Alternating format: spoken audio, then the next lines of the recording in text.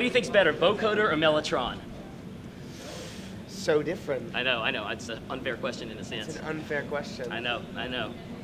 So we did this short film yesterday that it sort of precedes this video that we're going to do today, or yeah. it's sort of a companion It's the piece prequel to the video. We did a prequel to the video.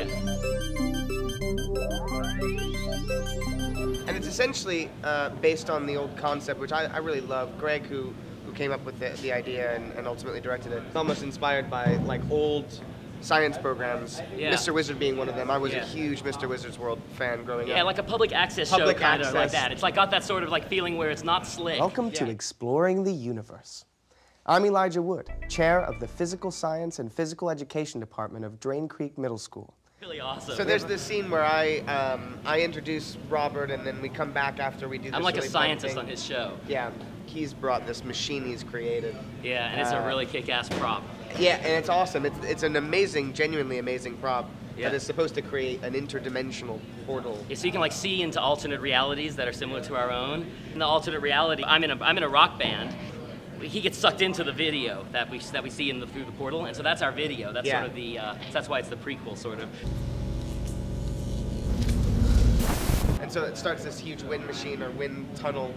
And I hide behind a chair and I'm like getting blown. You're getting blown and stuff. Yeah. Oh, that's right. You were just practicing when you were doing the walking against the wind. Yeah. It was very realistic, though. I was impressed. Thanks. You could definitely like act like it's a windy day if you needed to for some reason. Yeah. You know, like I needed to just pull that out. Like somebody's like inside a restaurant and they're like, "Hey, dude, come in," and you're like, "Damn, it's windy." In this video, yes, the time machine is used, or the interdimensional portal machine is used. Yeah. I find this machine, open the portal, and jump in and land in this world where the band is playing the song.